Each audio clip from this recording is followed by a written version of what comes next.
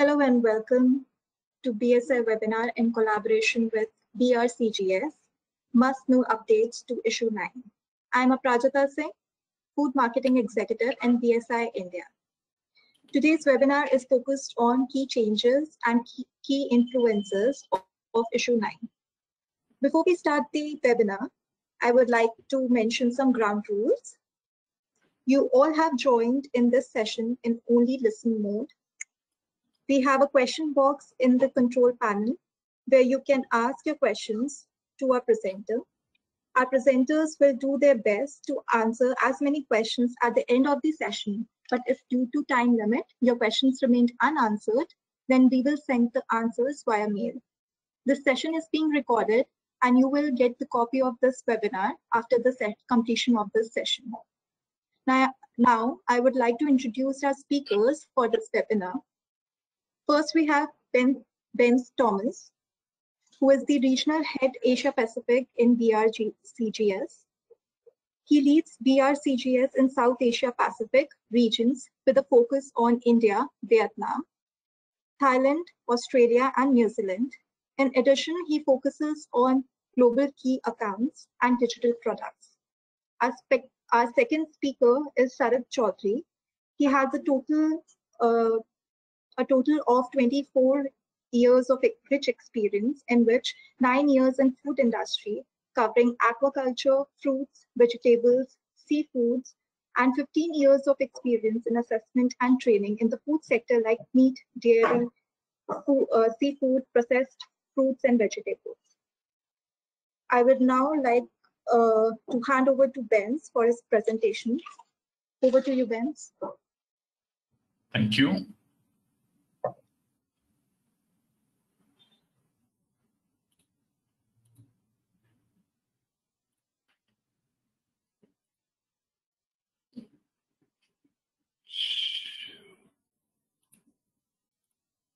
Are you able to see the presentation?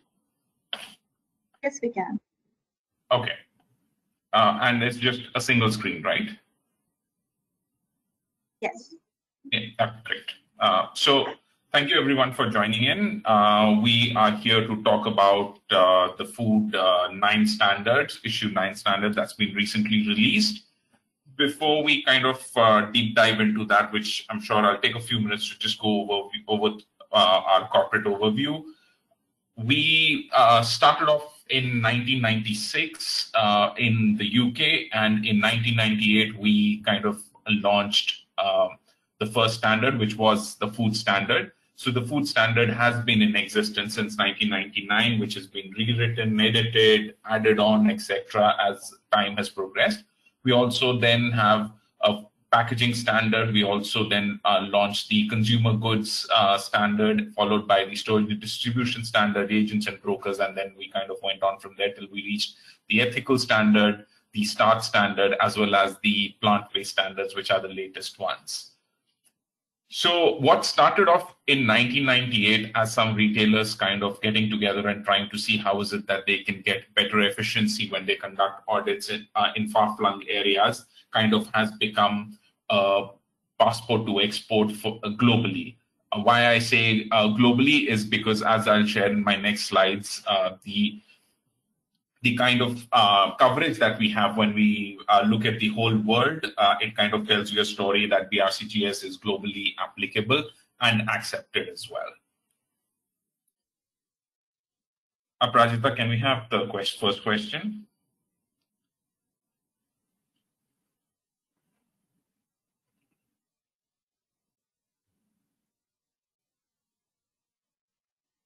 You all are requested to please answer. In which year was the food standard was first published? 2005, 1998, 2010, 2015. So while you answer that, I'll progress. So we are global leaders. What I mean by that is we were the first one to introduce category exams for auditors. We were the first ones to talk about food safety culture, which has undergone a big revamp in this particular version as well. And we were also the first standard to be GFSI benchmarked, as well as the first standard to kind of define food fraud. This is what I was earlier talking about. When you look at the spread that we have across the whole globe, we've got 3,000 odd sites in Aprajita. Yes, ma'am. The screen is kind of going off and on, so so we've got about 3,600 odd sites in North America. If you add Latin America to that, that's about 4,500 sites. We've got Europe, of course, is the biggest market that we cater to, with about 14,000 sites if you include the UK, and then the rest of the world that kind of comes in. So major chunk spread across the whole globe. And that's what is kind of important. We also have 350 approved training partners, 77 certification bodies, and 7 locations that we operate from. India happens to be one of those locations. So we've got about 31,000 sites at last count. In fact, more than that. We operate in 130 plus countries across the whole globe. And annually, we correct about 185,000 non-compliances, which kind of impact about $800 worth of product sales. So that's the impact that BRCGS has on the supply chain. And on that, if you could put across the next question, Aprajita. Okay. So the second question is, how many countries have BRCGS certified sites? Please select one of the below answers. And then Benz will tell you the right answer.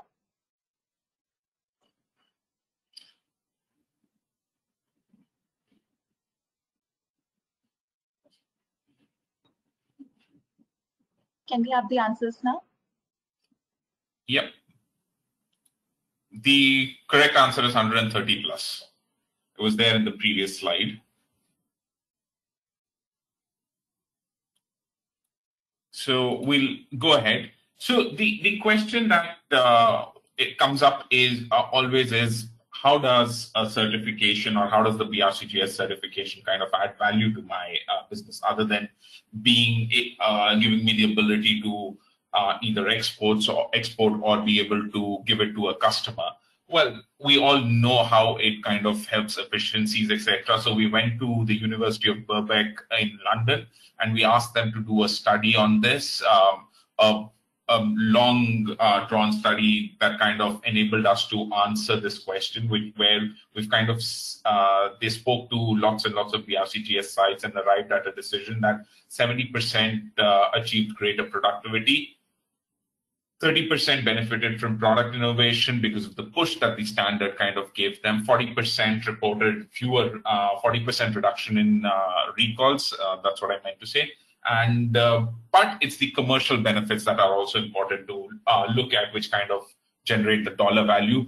These are the commercial benefits that anybody on the technical side can actually go back to their management and say, if we go with the BRCGS certification, this is what it kind of helps us with, which is 50% of these sites benefited from domestic growth, 60% saw exports growth, and about 47% of them benefited from lower number of audits, which kind of then helps you focus on your core work, which is food production in this case. So if you look at it overall, there was a 6% increase in profitability of sites operating to BRCGS standards, which kind of is good enough for you to kind of pitch having BRCGS standards. Now, this particular report is available on our website for you to download. You can go there and download that. So apart from the food standard, we also have trainings, events, food safety culture. We also have digital products like Risk, Horizon, ESG Lead, etc. Which, if you want more information on that, our website is right there for you to look at. Now, when a site is certified to a BRCGS standard, they not only get the certification, but they get a host of other benefits from being part of the BRCGS standard. You get access to insight reports, which kind of tells you how you've been performing over the last few years. If you've been a BRCGS certified site for a few years, you get to use the logo license, which is allows you to use the logo in your commercial and your marketing products, but not on the marketing material, but not on the products. You also get technical support via BRCGS Participate, etc. And you get access to learning and development reports to benchmark your performance against your competitor. But the biggest benefit that we've been told, and in fact, a couple of weeks ago, I was talking to a big QSR chain, a global big QSR chain, and they said this, and this comes straight from the horse's mouth, is whenever we need to look for a new supplier, we just go to the BRCGS directory, look for what codes we're looking for, which country we're looking for, which standard we're looking for, and then we kind of get the list and we start working on it.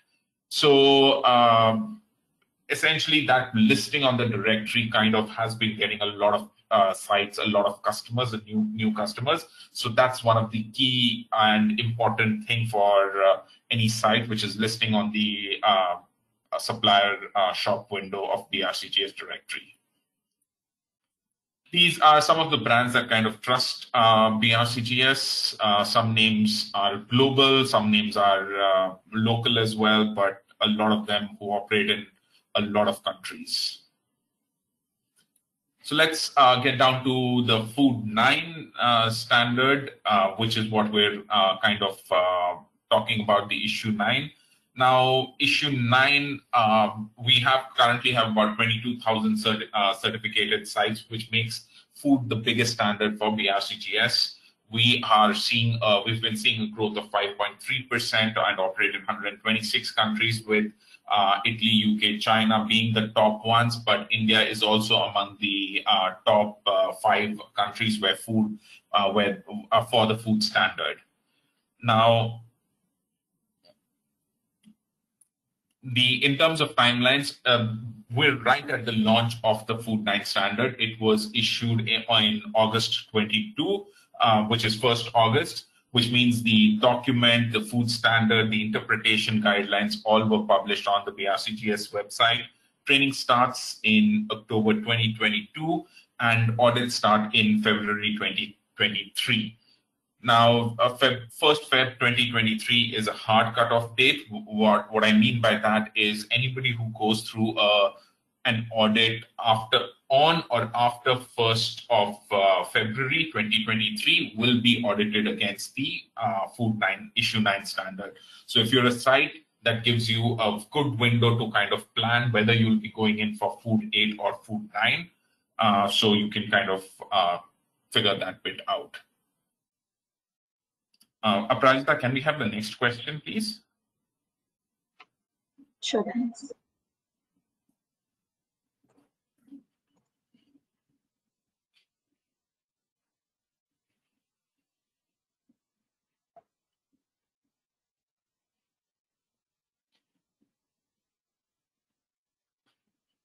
Can we have the answers now?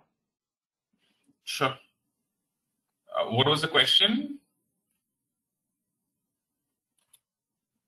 When will BRCGS Food Safety Issue 9 audits will start? Yeah, and February 23. Yes. That's the date, that's the time when it will start. So all those who got that correct, thank you for paying attention. So let's move on. Let's look at what kind of are the key influences and the key drivers for us to kind of look at unveiling the new standard. So what we did was, what we always do with our standards is, once we've got a working committee, we've got an international advisory board that kind of overall looks at the standards and all what BRCGS does, which comprises of leaders from retailers, QSRs, food manufacturers, etc. Now, then there is the working group, which kind of works on individual standards, and the working group kind of identifies what are the big issues that have been there in the market. So we kind of put them together. Then over the course of any new standard, we kind of issue position statements. Position statements are basically clarifications or small changes that are not incorporated into the main standard, but kind of are there because the standard has been published. So what we do is we amalgamate all these position statements into the new standard. So all the position statements that we had issued for Food 8 have been amalgamated into Food 9. The working group, which comprises of people from across the globe, kind of puts the draft together. The draft is then put out in the public domain for feedback and comments. Once we get all of that, those inputs then become part of the standard. And in this case, we've had inputs from a lot of manufacturers, a lot of retailers, food service organization, certification bodies, independent technical experts, as well as a lot of sites kind of commented on this. So if you look at this, we will go through this in a bit more detail, but the key changes that have happened are further clarity on the food safety culture. We've kind of taken into account the changes in codex that have happened. Looking at technology, COVID kind of taught us to look at things slightly more differently. So we kind of looked at that as well. And product safety activities requirement, and also the new add-on, which is providing clarity on animal primary conversion and producing animal feed, so which have been incorporated there. So if you look at this particular thing, the focus has not been on changing the food standard a lot, but allowing it to evolve. So Food 9 is an evolution of best practices, where attention has been given to understanding product safety culture in a lot more detail, the global applicability of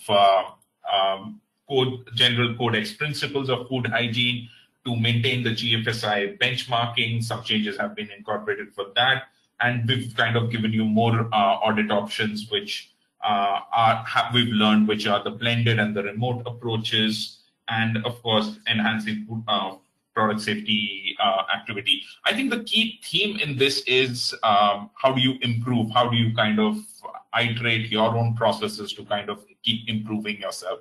And I think that's how the internal audits, the root cause analysis, validation, verification, etc., risk assessment, incident management, and traceability kind of fit in there. So the question is that how do we look at these fundamental concepts, and how do we enable you to enhance them, which kind of will take care of the non-conformances that you've been seeing earlier and enable them to kind of trail off.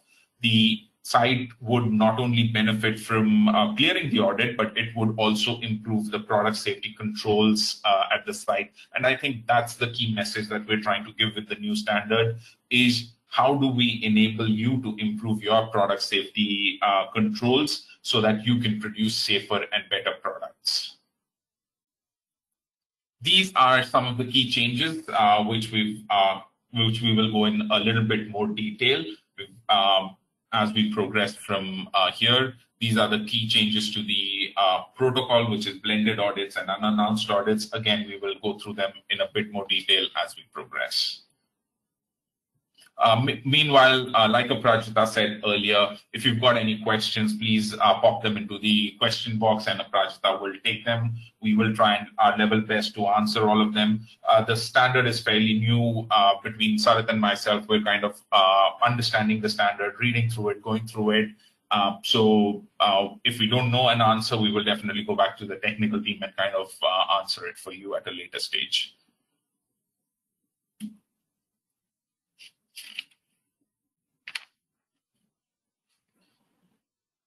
So basically, food safety and quality culture was the first and foremost thing that kind of is important to look at. Now, the working group kind of understood how behavior influences food safety. So this has majorly gone into the clause.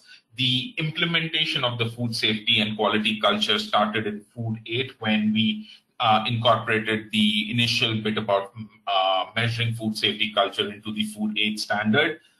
When when initially it started off, there were NCs that made it clear that when we would start looking at the non-conformances, it was kind of made clear that it had a big influence in enhancing the site, the improvement of the site and people on site, because at the end of the day, it's the people who kind of live and breathe the culture. So the intention of this is not to change the, it hasn't changed much in the current version. Auditors aren't on site to assess the change, but they're there to assess your plan that the site has developed. So this is always, your plan should always be based on your own considerations and activities, and examples of those activities is what the auditor will be looking at. So it is up to you to kind of figure out which are the important aspects of a food safety and quality culture that you want to focus on, and kind of then have examples of those activities or to be shown to the auditor. Now, the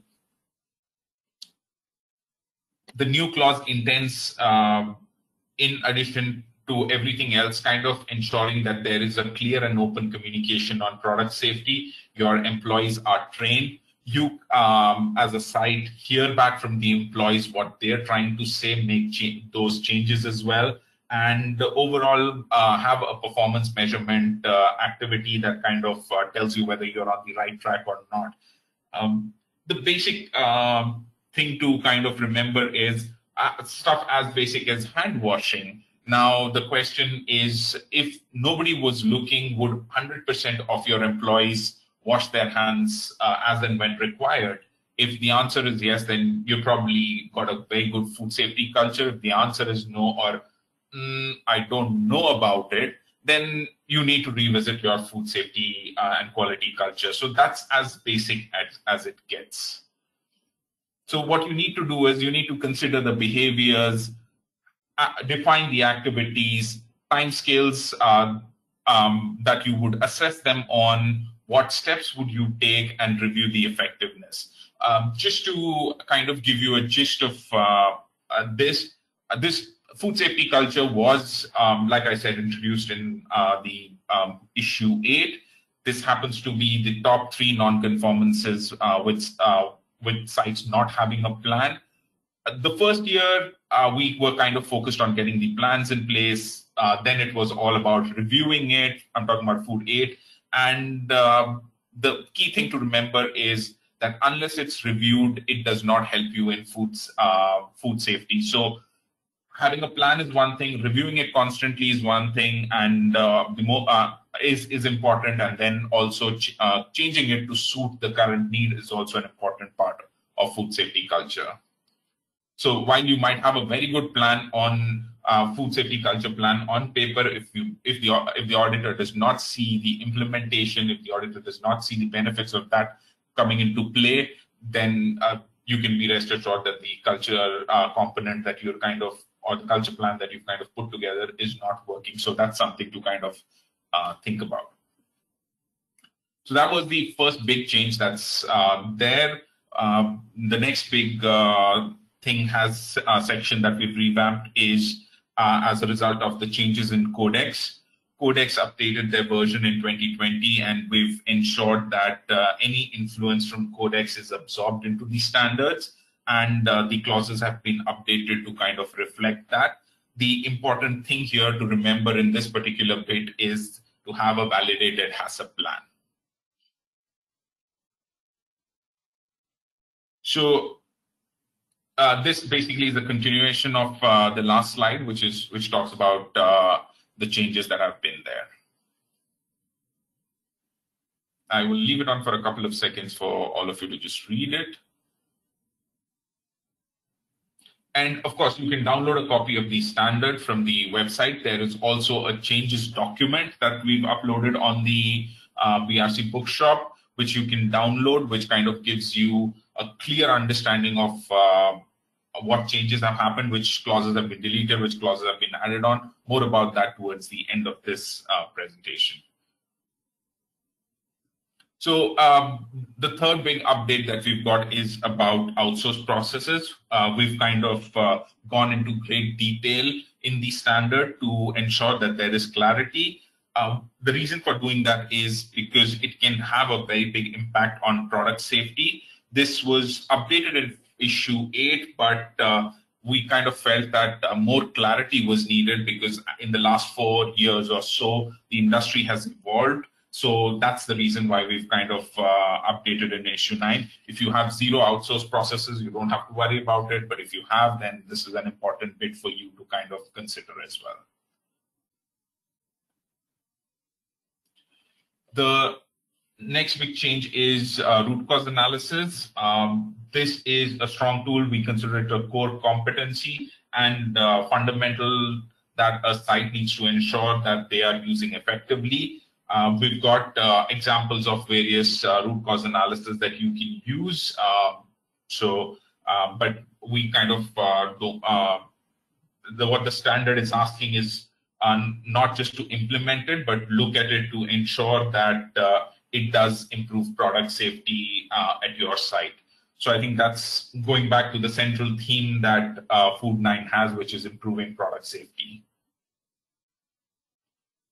We've got food defense, not massive changes here, but more in terms of alignment. So food defense and food fraud can now be part of one plan, and it kind of brings in more cohesion, more alignment from that perspective.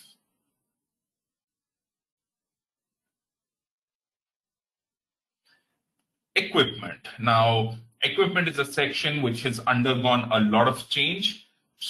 This basically has been done to ensure that we're kind of in sync with the industry best practices and that they're taken into consideration. Along with that, this also takes care into consideration the legislation which is applicable for equipments. Now, there is always a lot of focus on new equipment. When a new equipment comes in, you get a lot of stuff, a lot of focus on that, but there wasn't so much of focus on either hired equipment, second-hand or used equipment. So this section basically has been updated to kind of take care of all of that, because that's a trend that we're kind of seeing across the industry. So the standard now more or less takes care of that. So like I said, refurbished, second-hand equipment, new clauses on installation, and there is definitely a new clause on mobile and static equipment, especially the chargeable ones, or rather the rechargeable ones. The other big update that's there is with respect to animal primary conversion. Some new and some existing clauses have been kind of brought together. This is applicable to sites that undertake slaughter of animals or slaughter or cutting of fish, which basically means category 1, 2, and 4. New clauses are for compliance to GFSI, traceable. Other than that, we've got traceability of edible parts and temperature monitoring that have been brought in, and specific controls to ensure the food remains safe, authentic, and legal during conversion. So that's a major story here.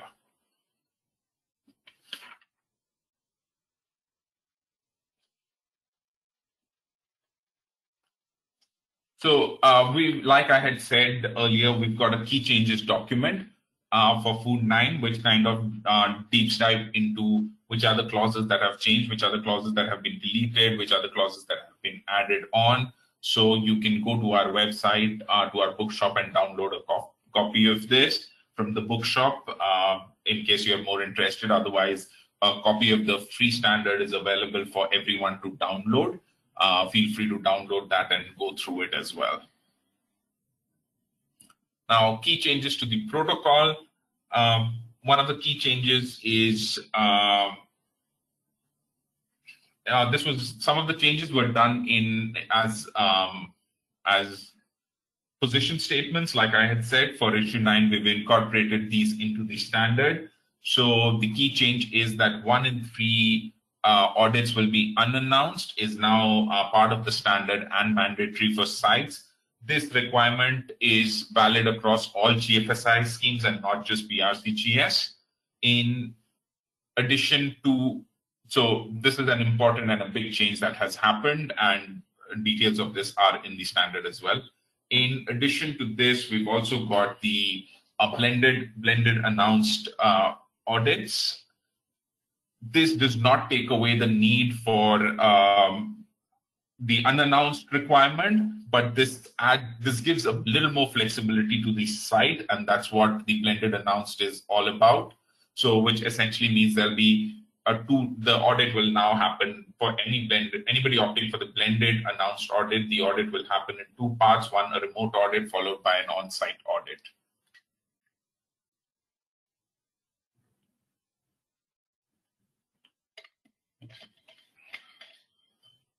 So how do you go about figuring out what your options are? So if you're in an announced audit, you have the option of having an announced full audit, which is full on-site, or a blended announced audit. If you're on the unannounced audit, which you need to do every 3 years, then you will be on the unannounced audit bit, which is a full on-site unannounced audit. No blended option in this one.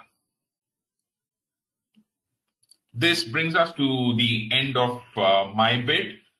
We've got a lot of publications that we've issued since the new standard came out. All of them are available on the BRCGS bookshop. You can go down to brcgs.com, which is the little link that you see on the left-hand side of your page.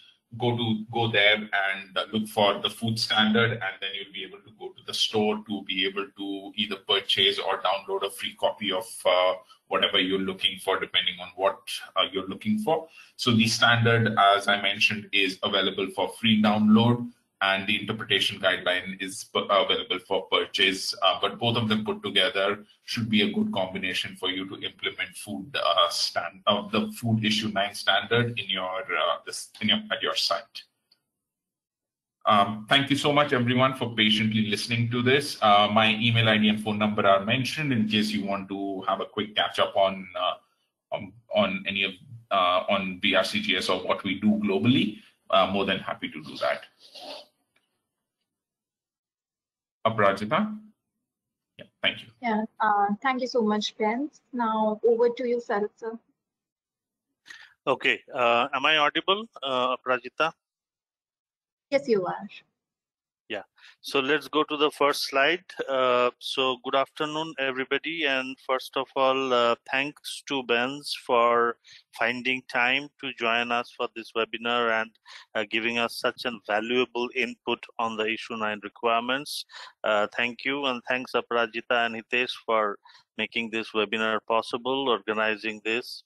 So I am just, before we start with the question answer session, many of you may be having questions. So before we go there, I just want to briefly bring some information or about BSI, your service partner for this initiative.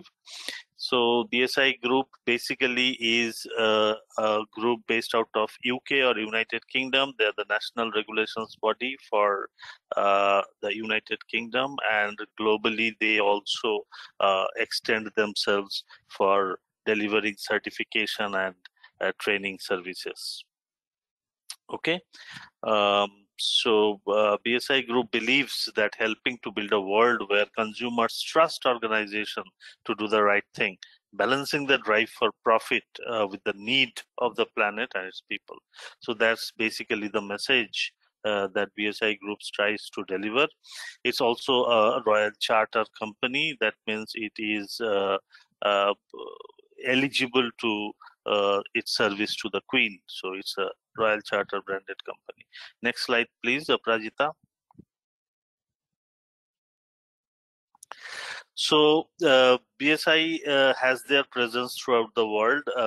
As you can see from the spread here, BSI has distinct presence in 193 countries, having more than 73 offices and 86,000 plus clients.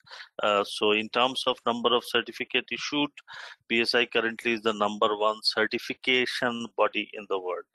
About 4,500 people and 11,900 experts associated with BSI. and we have delivered globally around 232,000 audit days in the last 12 months. In total, BSI has published 63,000 standards. BSI started off its journey in the early 1900s as a body who publishes standards for various fields and sectors. So what you know as ISO 9000 or ISO 14000 today, PAS 220, which is today ISO 22002-1, are actually all standards originally published by BSI. Organizational resilience is something else I would like to bring to you today. That is, after the COVID, we have also realized the importance of the resilience of any organization. We have seen several companies and startups going down during this lockdown. So this is where organizational resilience comes, where an organization can plan for future and make itself resilient. BSI helps you to access new market, grow your current contract, and engage retailers and distributors by providing assurance and certification for your safety and sustainability of your operation. BSI is a leading certification and training provider for a wide range of food safety and business standards. So we are there. We have a very strong presence in the food sector. So Aprajita, please, let's go to the next slide. I'll just like to bring to you a range of services that BSI can offer. BSI offers all kind of audit solutions to the BRC standard, to HACCP GMP, ISO 22000, PAS 96, FSSC, SMETA, RSPO, and Global Gap. So these are some of the main products which BSI has a very strong presence in this part of the world. And in training also, we are there in all types of ISO, FSSC, and BRC training. We also have customized training modules on hazard analysis and critical control points, food defense, food fraud, food safety culture, and BSI also has their own catering food safety certification, audit and training. Thank you all. Aprajita, next slide, please. So if you are interested in certification, specifically if you are interested in a BRCGS certification, you have to get in touch with us. You have to fill a form where we will be asking you certain questions and basic informations about your site, which are required to determine the audit duration and complexity for your site. So once we do that, we will issue you estimate on the audit duration and the complexity. Once you agree, we will allocate a suitable auditor who is capable and experienced in your product process to carry out the audit. Okay. Yes. So let us now go into the question and answer session. Aprajita, if you can please guide us through this process. We are there. If there is any question which we can answer, we will try to answer. If there are questions we cannot, we'll be most happy to take it to our global bench and come back to you with a suitable answer. Yes, thank you, Sarit, and thank you, Benz, for this lovely session. I hope this was very insightful for our viewers on issue 9. We have a few questions from our audience. First is, do we need to follow any defined methodology for risk assessment on food safety, TACCP and BACCP? Do BRCGS provide any support on the documents? Sarit, you want to answer that? Yes, I can. So that's a good question, actually, quite sensible. And no, when we are talking about risk assessment, there is a very general description and definition of risk assessment. Okay, so if you are interested for further knowledge and study, you can always consult ISO 31000, which is the international standard for risk. However, BRC follows the same guideline of risk assessment as any other food standard like FSSC or ISO does. So it's basically measuring the uncertainty. So you have to actually stick to your risks, identify your risk, evaluate them, and then deliver a result on the risk status. So so this result which you derive from the risk is what you will apply on the BRC standard to determine certain clause requirement provisions. For example, environmental monitoring. You need to go for a risk-based approach. So that means it is on you to decide how many sampling points you will determine, how many parameters you will test, how frequently you will test. All this will depend on the risk which is associated with your product and process, and how intensely you need to monitor the work environment for that process. Thank you very much. Let's go to the next question, unless Benz, you want to add something? No, Sarit. Okay, so the next question would be, where can I download a copy of the issue 9 and how much will it cost? Yeah, so that's a question that I can answer, Sarit, because that's a non-technical question. So you can go down to the BRCGS website, which is www.brcgs.com. There you will have to create your login ID to go to our store. But what you can do is on brcgs.com, you will see a tab that says our standards. Once you click on that, go to the food standard, and from there on, you'll go to food safety. And from there on, you'll be able to see the link that says you can download. Now, we have a free PDF, but you cannot print or you cannot print the PDF. You cannot extract anything. If you want to be able to do that, you'll have to download the unlocked PDF, which is available for a price. So it's about £140 for the unlocked PDF. For the free PDF, it's there's no charge. It's free to download. You can download as many copies as you want. And you also can request for a printed version, which is available for another £140 if you want. Yeah. Next question. Thank you, Benz. Next question is, when is the BRCGS certification getting started?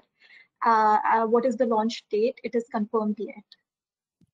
Yes. So like I had shared in that slide, the audits will start on 1st February 2023 for Food Issue 9.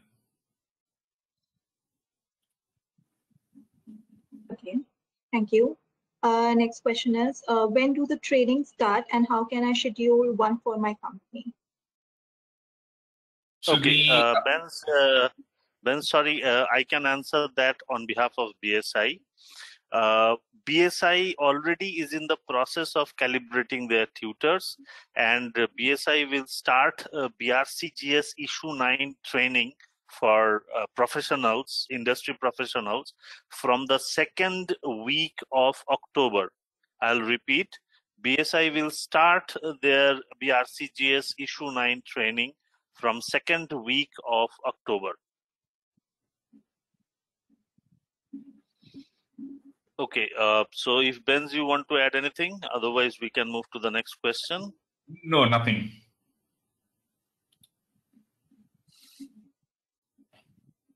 Okay, next question would be, what would be the transition time for the customer for issue 9 food safety? So it starts off on 1st February 2023. So if your audit falls on 1st February or afterwards, so your transition time is now. If it falls before 1st February and you have confirmation from your certification body that they will do the audit before that, then you're on issue 8. So right now is the transition time for anyone who's going to be looking at an audit after 1st February 2023. Okay, thank you, Benz. Most of the questions are related to when can they attend the training, and could you please share the schedule? I would like to inform that we will be sending this in our mails. followed by a survey link. So kindly wait for that.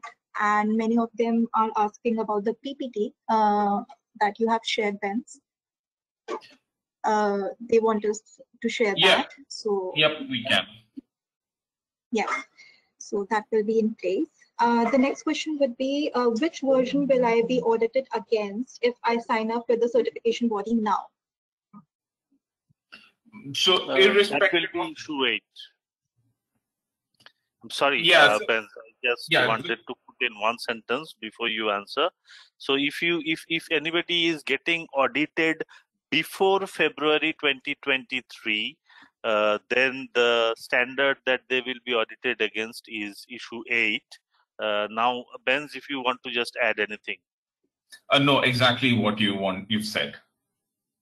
So it's not when you're signing up with the certification body, it's when your audit will be scheduled. Now, the key thing to remember is if your audit is being scheduled, let's say 27th January, and the audit does not happen, and you're unable to get it scheduled the next day or the next day, and it becomes 1st February, you will be audited against Food 9. So please plan accordingly, plan in advance. Do not, if you want to get audited against issue 8, do not wait for January to schedule it or get it done ASAP. But if you want the better standard, which is, or the evolved standard or the enhanced standard, which in this case is issue 9, then you can get it done after 1st of February. Okay. Thank you, Benz. Next question is regarding the unannounced audit frequency of the audit. Will it be the same or it will be changed? Sorry, can you repeat that? Sure. It is regarding the unannounced audit frequency of the audit. So will it be same or will it be changed? So unannounced audit as per Food issue 9 is once every 3 years. That's a GFSI requirement. So once in a block of 3 years, you will have to undergo an unannounced audit. The best thing is to talk to your certification body and kind of come to a conclusion which year will that happen, or let them choose it and move ahead with that. Okay. Next question is, how many days a session will take for a transitioning training period from BRC 8 to BRC 9? Okay, I will answer that. So BRC has different training modules. There are 2 modules available for sites. When we say audit for sites, it means basically all the employee of the site who are associated with the BRCGS food safety system. So it is a general training for this team, these people. There is an option of a 1-day sites training and a 2-day sites training, where the issue 8 to issue 9 changes and implementation of issue 9 will be discussed. And for auditors, those who are already existing auditors for issue 8, for them there is a conversion course from issue 8 to issue 9, and plus we have a 3-day auditor course for first time participant and a 5-day lead auditor course for first time.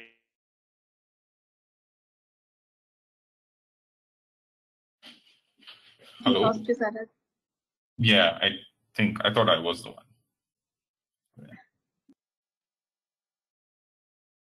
Sarit, are you there?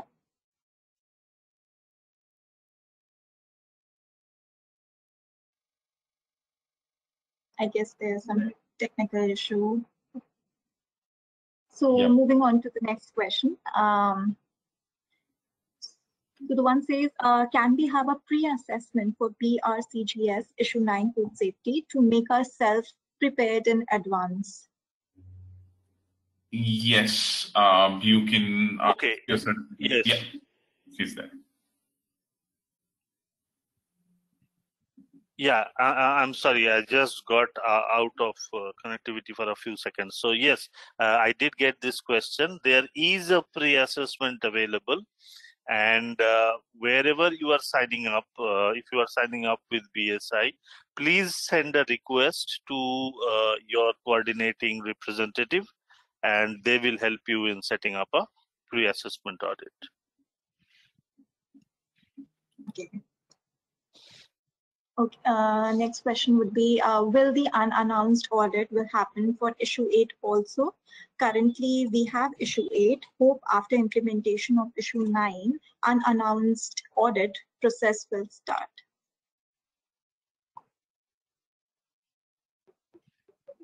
Okay, I will answer that.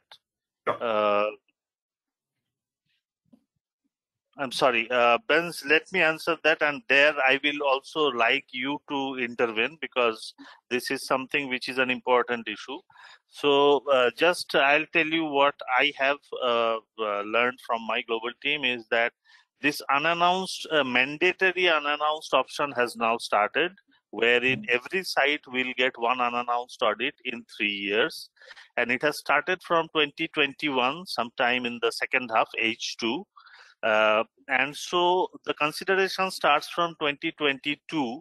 So between 2022, 2023, and 2024, every site will have at least one unannounced audit. So let us consider it like that. If you are certified on 2022, then in the next 2 years, that is 23 and 4, one audit will be an unannounced audit. Okay, so if it is, if your audit is happening before February 2023 and your CB decides to give you an unannounced audit, then yes, you can have an unannounced audit in issue 8, or else it will be an unannounced audit in issue 9. So unannounced option has got nothing to do with the version of the standard. It is now mandatory that 1 out of 3 audit, every site will be unannounced. Yes, Benz, over to you for you also to comment on this issue. No, I think you've covered the bits. Okay. Perfect. Prajita, next question, please. Yeah, I guess this would be the last question of this webinar. One says that what is the main difference between FSSA and BRCGS?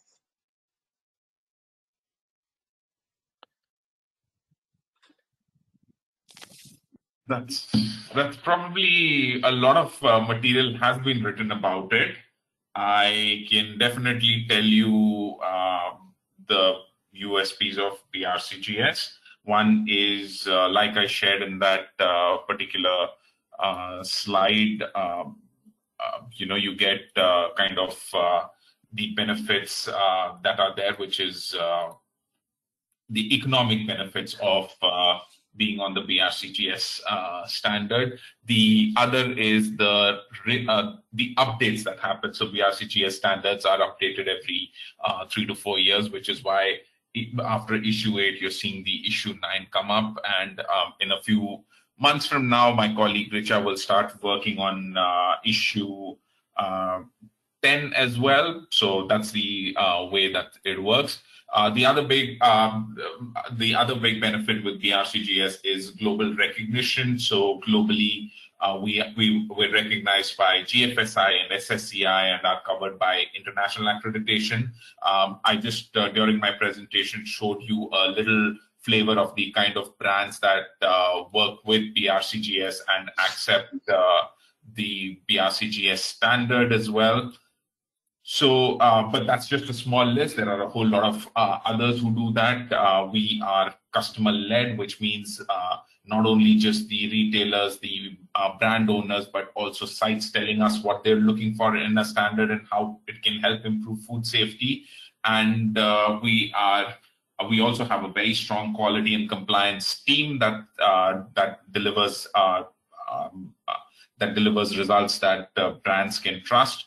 Also, our value-added service. I don't think anybody else offers the kind of value-added service that BRCGS has, which could be in terms of the insight reports, food safety culture excellence light, the technical support that we give, the listing on the supplier shop window.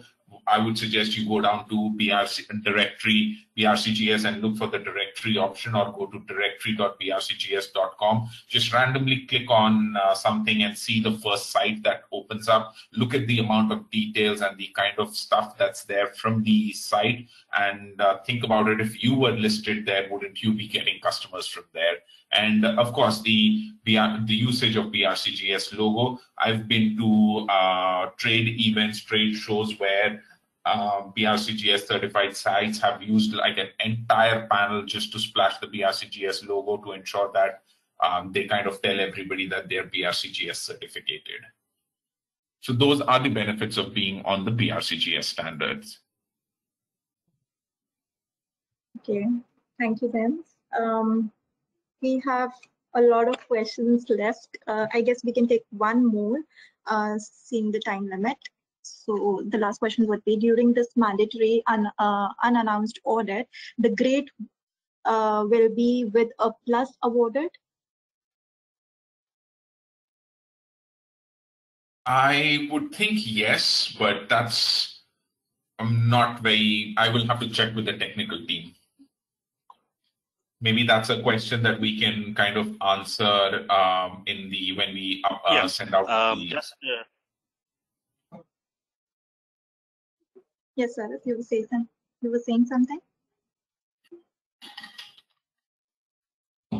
Yeah, just wanted to add one thing. That is, if you look at the appendix of the standard where the unannounced scheme has been discussed, so it says that every unannounced audit grade will be prefixed with a star.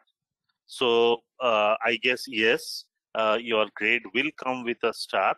And then the next year when you get an announced audit, the star will go off.